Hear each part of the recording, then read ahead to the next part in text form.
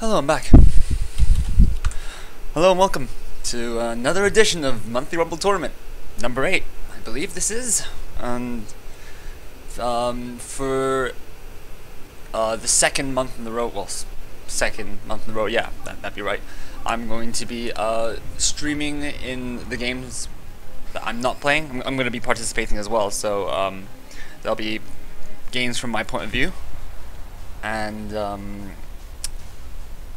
you know, only when I have time. And unfortunately as well, like it's my friend's birthday today, and I don't really want to miss it, but at the same time I didn't really want to just bail on this either, so I might have to slink out maybe an hour before the end or something, grab a taxi, get the hell out of here. But anyway, enough about my personal things. Let's talk about the game. Kvek on Hive, Tyrant, and Fear on the Brother Captain, representing Grey Knights.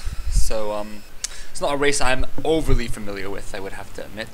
But anyway, here we go. The map is Quest Heresy. I think this map will favor Kvek somewhat. Yes, the Hive Tyrant is pretty slow, but he's got the same move speed as the Brother Captain, but generally the Gaunts are more mobile, so get rid of that massive pointer by accident. Inquisitorial Stormtroopers capping, just very standard cap orders right now, nothing too much interesting happening. Kvek going for a very standard opening of 2 Termagants, being expansive with his capping, which I think is correct considering that when you have a mobility advantage, you want to use that mobility advantage. Like, there's no reason to be compact and, you know, second Inquisitorial Stormtrooper coming in now. I think the impression I've gotten is that Grey Knights like hold some degree of flexibility in Tier 1, especially now that Inquisitorial Stormtroopers cost 210 requisition rather than 250. At 250, they were pretty prohibitive for the amount that they bleed. They've got the same health as Guardians, yet, yeah, I haven't muted myself, that would have been scary. And I'm not on break screen, that would have been scary. Anyway, so, as I was saying, Inquisitors, Stormtroopers, the cost reduction has seriously made them more viable, as before they were extremely vulnerable to all sorts of fire, having the same health pool as Guardians and not having battle equipment or fleet of foot to really improve their survivability. Anyway, small engagement going off. There's a Homagaunt flank incoming, but we are the hammer being used, so no problem whatsoever for this army to just kite. And yeah, the Synapse did get there, but a little bit late, and the Fear doing very well with the Brother Captain to disrupt the back line. Meanwhile, using the We Are the Hammer buff to just kite this Hive Tyrant all day, so this Hive Tyrant actually accomplishing nothing. Sergeant upgraded on the Stormtroopers already, so they're going to have some nice survivability and increased DPS as their reload time is reduced, and thereby increasing DPS. Just decap coming off from the Brother Captain. One of the nice things about the Brother Captain, as with like the Hive Tyrant, is he can just stand there and just go, I'm gonna cap, and I don't care. Basically, there's very little that this this composition that Kvek has right now is going to be able. He might lose that. Yeah, he's gonna lose that. That's unfortunate. Yeah, I'm not sure if that was just greed or he lost that a bit, but that's really not good. Another decap coming off from Fear, and there's nothing that Kvek can do about it. Certainly not when he's got his whole army here. Besides, it's very hard to kill extremely tanky melee commanders in melee, at least early on. Like, so considering he lost his Termagants, the Brother Captain is gonna have a lot more freedom to just do stuff.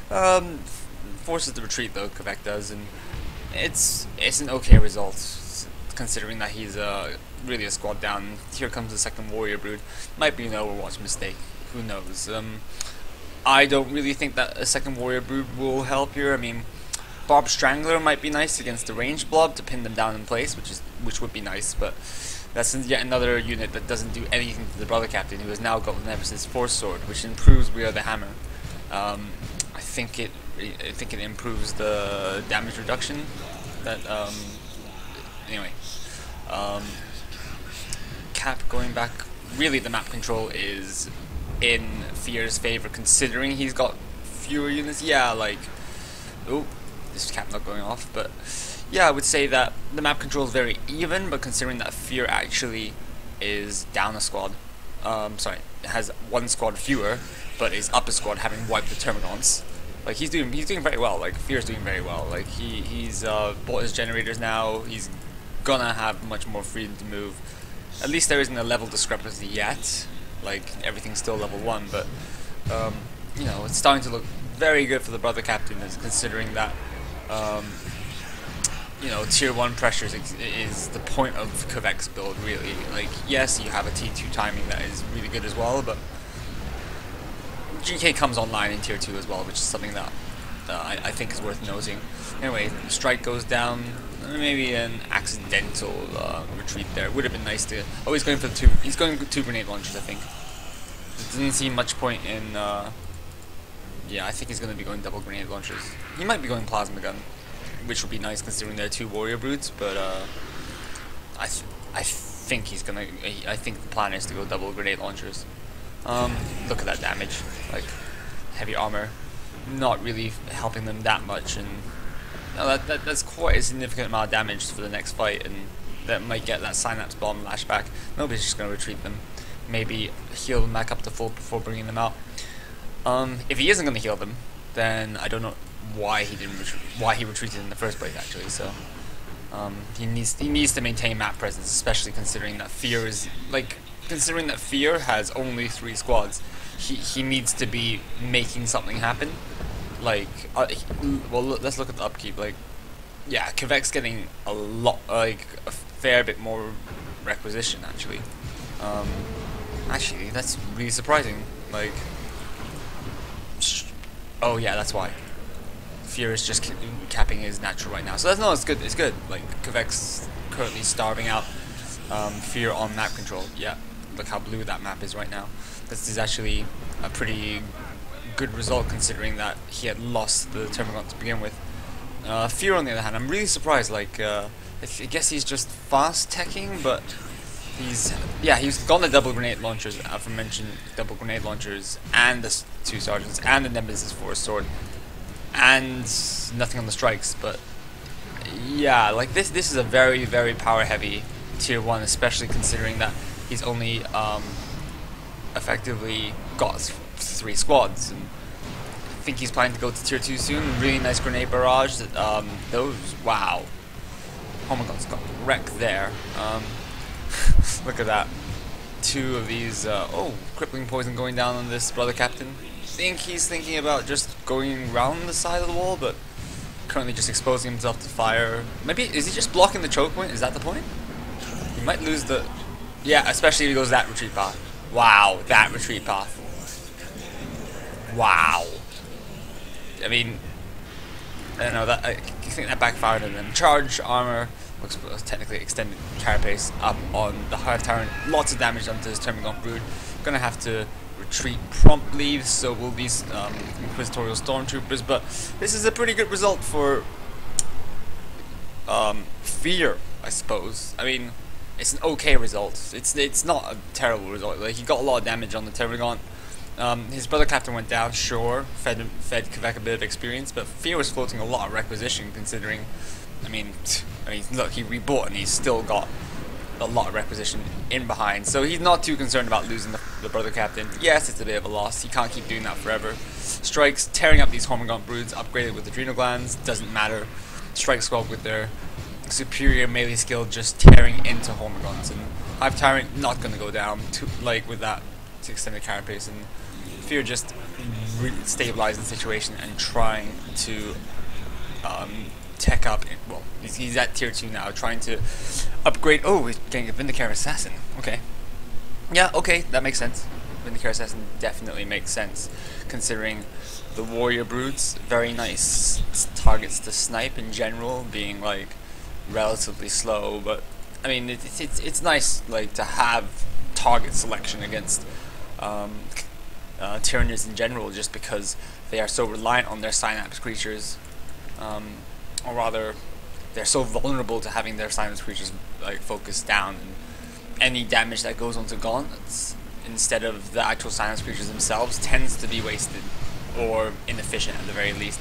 So notice how Fear has been focus firing the Tyrant gauntlets that were out of the silence range. The moment that we're in silence range, he decided, yeah, this is a bit too risky. In comes the charge from the Hive Tyrant. Premature retreat, I think. Oh, okay.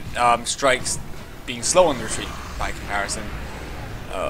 That's game mold, only losing a model. I would say that I kind of feel like he's pretty fortunate to only lose one model, considering how, you know, like literally the surround almost happened there. And thankfully for Fear, he managed to get out okay. So Vindicator Assassin upgraded now with the extended operations, which increases his HP and his energy regen, I believe. Yeah. So yeah, he's being a pain here. He's got mobility and range on his side, so it's a pretty good result. I don't think this. I think the Hive Time might be able to hang around, but he's gonna get grenade launcher surely. Yeah. He's gonna retreat.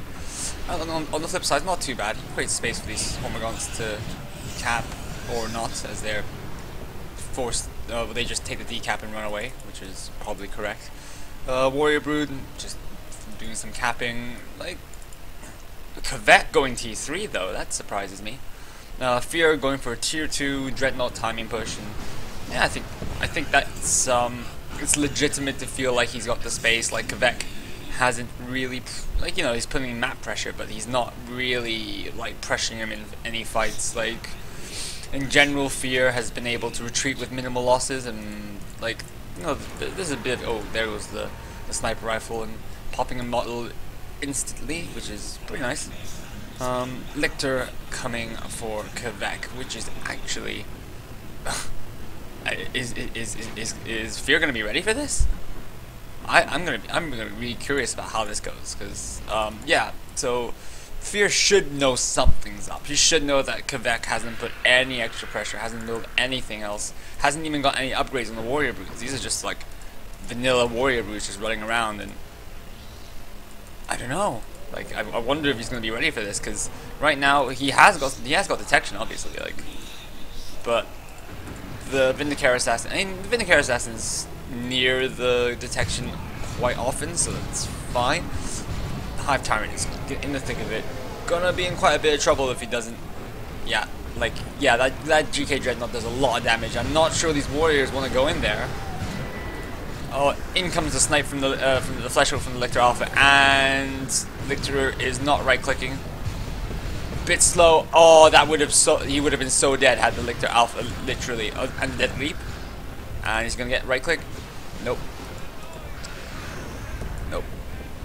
It's unlucky. I mean, yeah, like if Kvek had been on top of his micro, he could have gave the attack order on the Vindicator Assassin straight after, and he would definitely have killed him while the Vindicator Assassin was on his back. But unfortunately, he didn't get the focus melee off and the surround off, so just Fear gets off scot-free there. And I would say that, considering that the whole engagement pretty much was employed to kill off the Vindicator Assassin, I don't think he'll get a better opportunity than that, considering that the Lictor's energy is very low right now, having expended it all for Infiltrate, Deadly Jump, and for Flesh Hook. So I don't know, like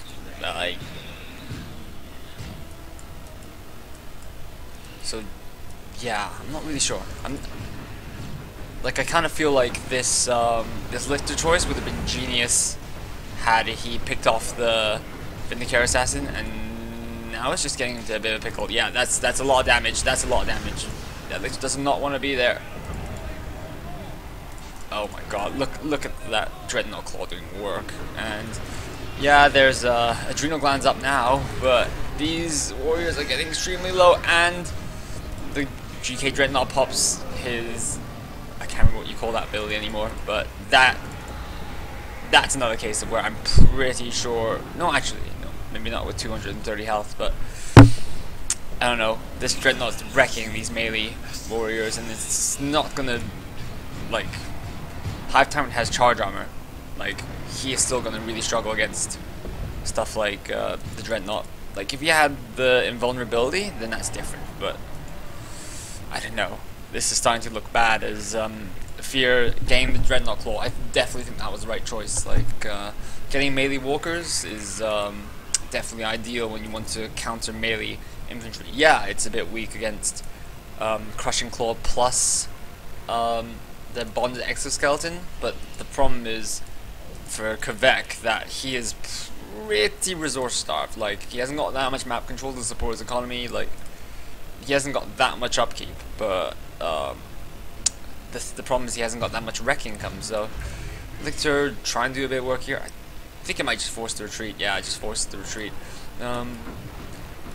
Fear trying to come into the center again, and yeah, I just don't see how Kvek is meant to proceed from here. Yeah, he doubles back for the Venom Brute, which is required. You need that to counter the Dreadnought, but to go to tier 3, like the whole play was to get to tier 3, impose yourself on the game, and shut your opponent out of the game with a tech advantage, and that just hasn't happened. And Kvek is doubling back for a Venom Brute, and Fear is the one going tier 3 now, and having all the map control and all the play, and Deadly Leap, and Lictor's being a pain.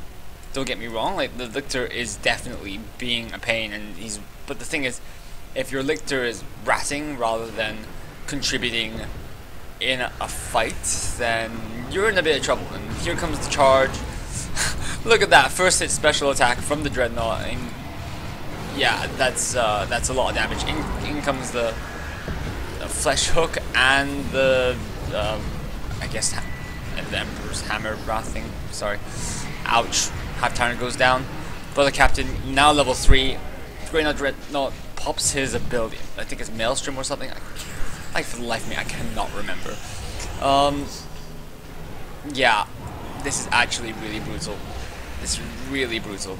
But at least there's a Venom Brute out now, but Fear picking up on that really quickly and immediately sends him to melee. And frankly, this Great Dreadnought is going to be a dominant force for the rest of the game unless it goes down right here. And for some reason, I doubt that's going to happen. And it doesn't happen. Picks off 2 models from each of those squads. 2 models from the other warrior squad. Yeah, that's pretty brutal. So that's a lot of models lost. And the Hive Tyrant, who's still level 1 by the way. Brother Captain now level 4. Pick up the Mantle of Terror, giving the Canticle of Absolution, I believe. Yeah, I think so. Oh, Grey Knight Terminators and Liber Demonica on the way. So really, Fear's getting to his late game. He is massively ahead right now. Like VPs, yeah, forget about VPs. There comes the concede from Kvek, and I do not blame him. It was that fast tech ploy that just didn't work out. Like, he could have gotten a lot of like a few units to shore up his tier 2 and help him win in tier 2. Like, well, not at least not win in tier 2, but transition. I believe so. Yeah, that's I've been streaming.